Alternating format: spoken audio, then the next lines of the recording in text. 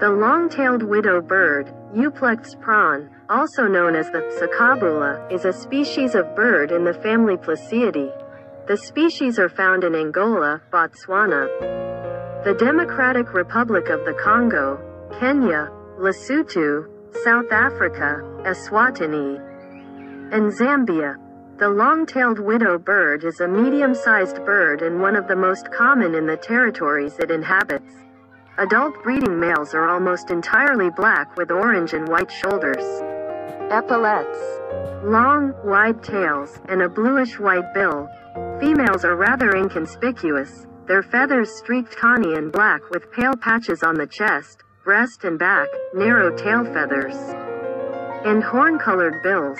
When flying, male long-tailed widow birds are readily visible due to their extremely long tails.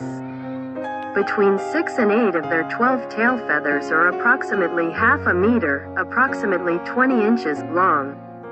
The tail during flight display is expanded vertically into a deep, long keel below the male as he flies with slow wing beats 0.5 to 2 meters, 20 to 78 inches, above his territory. Long-tailed widow birds exhibit distinct sexual dimorphism. Males and females exhibit differences in behavior and morphological traits. Adult males are entirely black, including under their wing covers. Males' wing shoulders are orange-red and their wing covers white. Their bills are bluish-white.